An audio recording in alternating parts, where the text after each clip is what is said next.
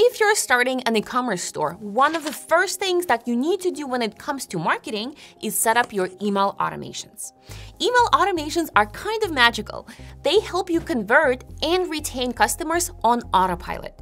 You set them up once, and they continue working for you while you sleep or do other things to grow your business.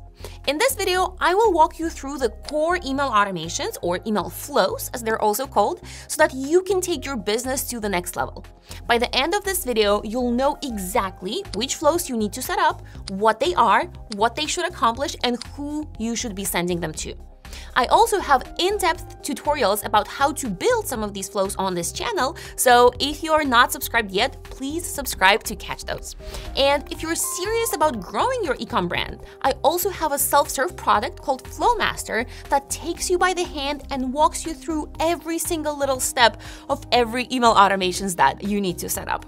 It's called Flowmaster, and it is linked in the video description below. And for a super quick intro, my name is Kasey and I run Luck & Co agency, where we run email and SMS marketing for 7- and 8-figure e-com brands. Email flows is what my team and I do all day, every day. So you are in the right place to learn everything you need to know about email flows. And with that, let's get started.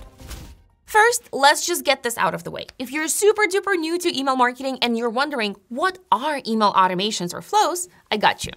Email automations or email flows are simply automated sequences of emails. That means there's a trigger which starts the sequence, and there are emails and time delays that determine what each recipient receives and when. The first email flow that every brand should have is the welcome flow. The welcome flow is probably going to become your highest revenue generator when it comes to email flows. So let's break it down. Who is this flow sent to? The welcome flow is sent to new email subscribers who sign up for your email list or your SMS list. That usually happens in your pop-up on your website. And the goal of this flow is to turn that new email subscriber into a customer. So the main goal of this flow is conversion. Now, what type of content would you put in your welcome flow in order to help your new subscriber convert into a customer? First, you need to make the new subscriber feel welcomed. So, welcome to our community. This is what we are about. We're so happy to have you. This is where the trick is to make sure that you're introducing your brand, but you're also making it about the shopper and the subscriber and not all about you. The second thing that you should definitely have in this welcome flow is the incentive or a discount that you probably promised in your pop-up to get the person to subscribe. So make sure that in every email of this flow, you are delivering that coupon code, whether that's an actual coupon that they need to use, or you're just reminding them that they have this discount that will be auto-applied in the checkout. And then finally, another important piece of content that has to be in the welcome flow is information about your product and information about the benefits that your products deliver to your customers. And the trick here is making it very easy for your new subscribers to choose which product is right for them. A lot of times the brand would be tempted to kind of show all the product assortment that they have, to show how much choice the customer has. However, one of the biggest objections for customers when they shop is that they're just simply not sure which product is right for them. So I always recommend narrowing down the product selection when it comes to your email specifically, and just recommending bestsellers or recommending whichever product would be best for a new subscriber to just get to know your brand and get to know your products. The second email flow that you absolutely should have if you are a DTC brand or an e-commerce brand is abandoned checkout flow. Abandoned checkout flow is often called abandoned cart flow. However, technically those are two different flows. So I'm talking about strictly an abandoned checkout flow, which is more important and will reach more people. If we're talking about who is in this flow is for people who add stuff to cart, then start the checkout process, but they don't actually buy. So the important part here is that they got to the checkout page and then they filled out the whole first page of that checkout form. So they gave you their email address right in that form and then filled out the address, I think, but they didn't actually end up buying. And so the goal of this flow is, of course, to help people cross that line and become a customer, help them convert. Another way to put this is the goal of this flow is to reduce your cart abandonment rate. A crazy number, I think about 75% of carts end up being abandoned. So you absolutely need to have this flow to help people abandon your carts less. And for some brands, this flow is actually the highest revenue generating. So the welcome flow, abandon checkout flow, and then the third flow that we're going to talk about in just a moment are the three top revenue generating ones. So that's why I'm talking about them first. By the way, for abandoned checkout, I do have an in-depth tutorial on this channel that should pop up somewhere in the corner right now. So if you're at the stage where we're actually setting things up, go check that one out or save it to your watch later playlist if you're not there yet, but you want to be there soon. So what content can you put in this flow in order to help people continue and finish their checkout and actually buy from you? The first and foremost thing is simply reminding people that they have stuff in cart and featuring the products that they chose in that email. So that's super important. And any email platform that you use should make it easy for you to do so. So it's like pretty much a drag and drop situation in terms of building this flow and building this email. But the product that the person like added to their cart and added to their checkout should be featured in the email. That's very important because that content converts the most because the person recognizes the product that they chose themselves. However, you shouldn't stop there. That's like the most basic abandoned cart email that you can send. And unfortunately, a lot of brands just stop there and that's all they do. A very important thing here in this flow is overcome shoppers' objections. So you need to be very familiar with your audience and very familiar with what's going on in their mind as they shop on your website. What are the common objections that they have?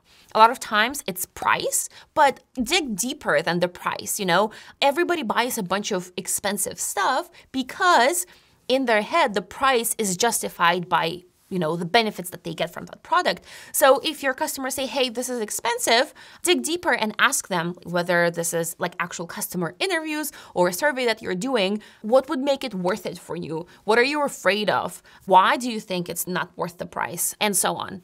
And you might be surprised by what you discover. You might highlight things like this product lasts so long, or it's sustainable and it's good for the planet, or these materials are really high quality and this is why they're better than everything else on the market. Whatever that is for your product, make sure that you hone in on those benefits that will make the price worth it for the customer. The other thing that you can do here is also offer a discount. I actually don't recommend doing that in the first email of the flow. I recommend trying to get people to convert without a discount first, and then introduce the discount in email 2 or email 3 of this flow.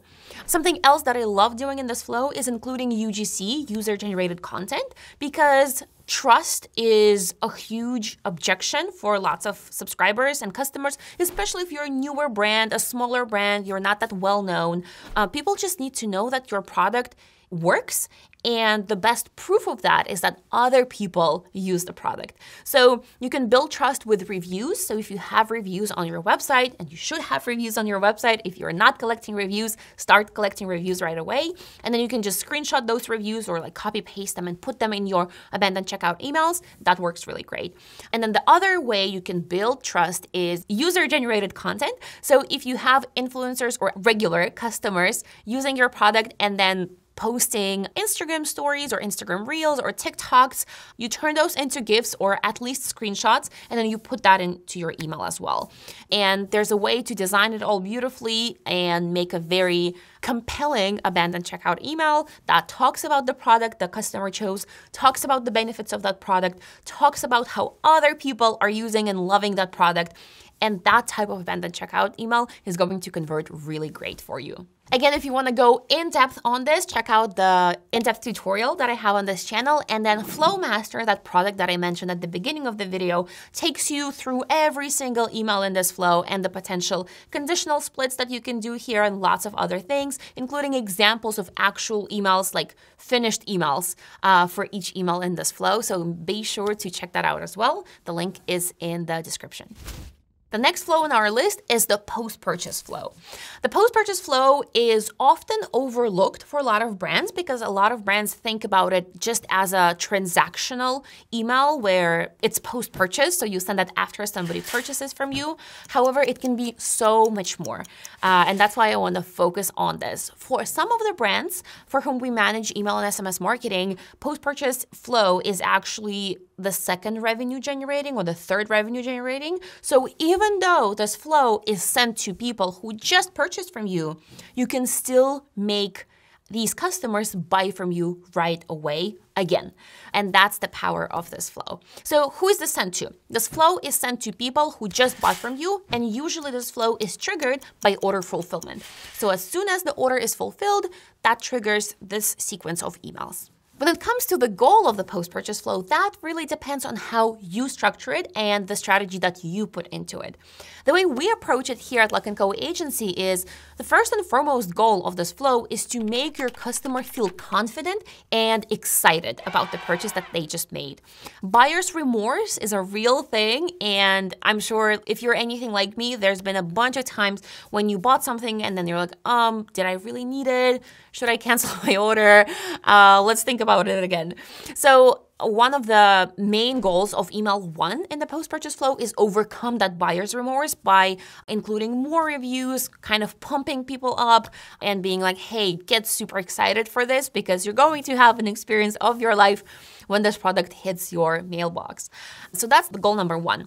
Goal number 2 is actually provide some transactional information. So some of the information in this marketing flow that we set up in Klaviyo or another email marketing platform actually mirrors the content that is in your Shopify transactional post-purchase email. So the address that the order is being shipped to, the order number, the tracking link, and a few of those transactional details. So that's important. And that's actually what makes this email one of the most clicked emails among your flows and among your campaigns as well. And then the third goal is to help the new customer take the next step. And that next step could be engaging with your brands in new ways. So following you on Instagram, I don't know if you have a fans group on Facebook or Discord or whatever that is, like helping them get there and become engaged with your brands in new ways. And for most brands, the next step is actually buying from you again. So you can even call this post-purchase / reorder flow, especially for consumable products where like you just bought something, but then you can come back and buy a bunch more. We definitely include opportunities to shop more in this flow, and I recommend that you do the same. And for the post-purchase flow, there's also a super in-depth tutorial on how to create this flow in Klaviyo, so be sure to check that out on my channel. And by the way, if you've watched this far, if you like this video, please make sure that you hit that like button. It really helps my channel. If you're not subscribed, but you're enjoying this, definitely subscribe. I have a ton more on my channel that already exists and that's coming up soon. So I would love to have you among our subscribers. Next up, the Winback flow. The Winback flow is sent to customers who made a purchase a while ago but haven't come back and shopped with you again. So they're called lapsing customers. So they purchased from you, but they're not repurchasing from you. So you want to bring them back and get them to shop with you again.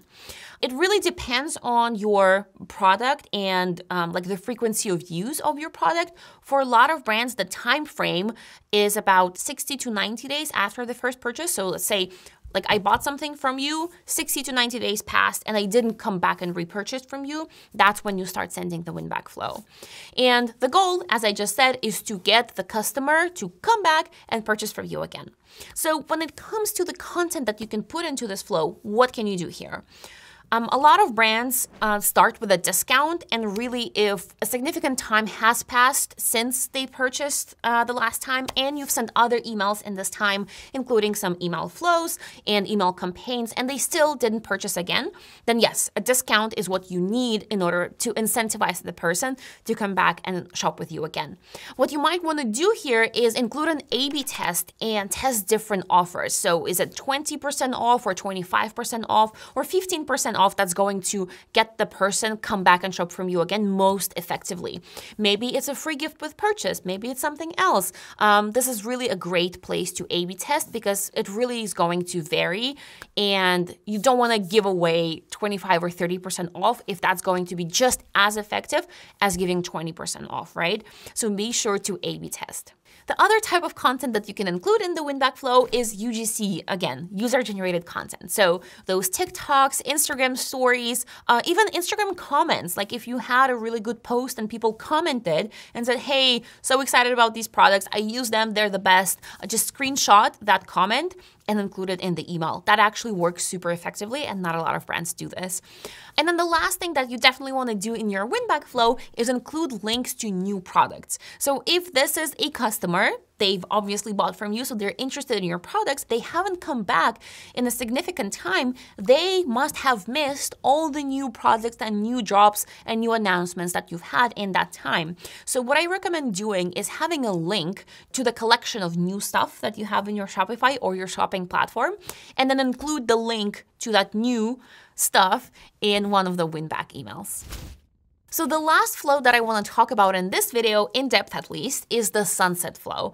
And some people confuse the sunset flow and the Winback flow.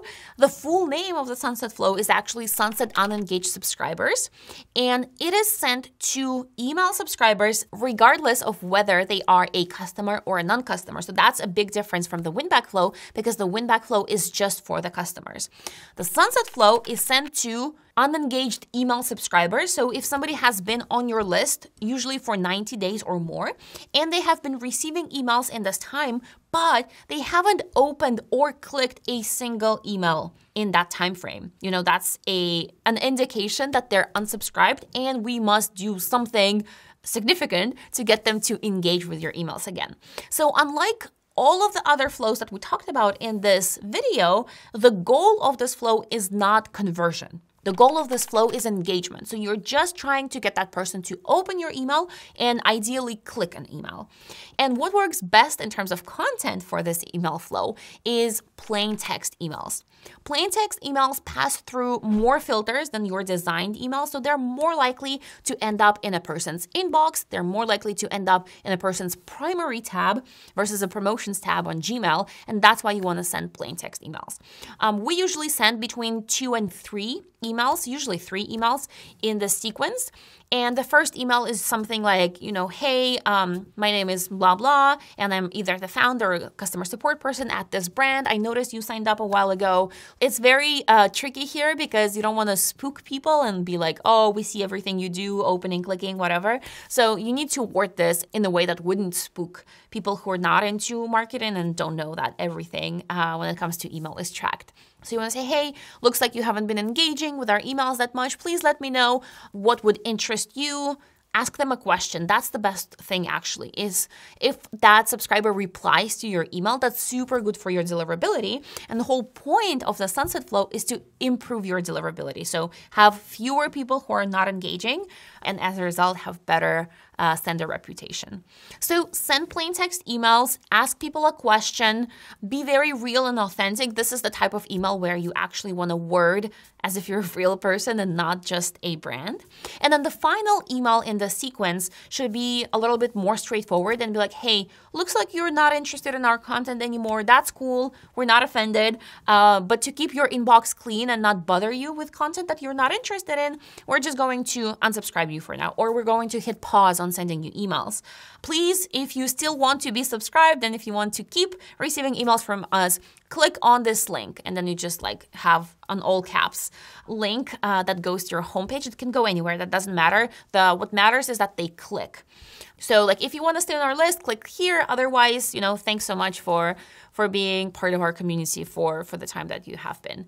And that's it. And then the important thing is, in most email marketing platforms, the next steps are not automated. So what you need to do is you need to create a segment of people who have gone through this flow and then call them sunset to be suppressed or something like that, and then actually manually suppress them or unsubscribe them from your list.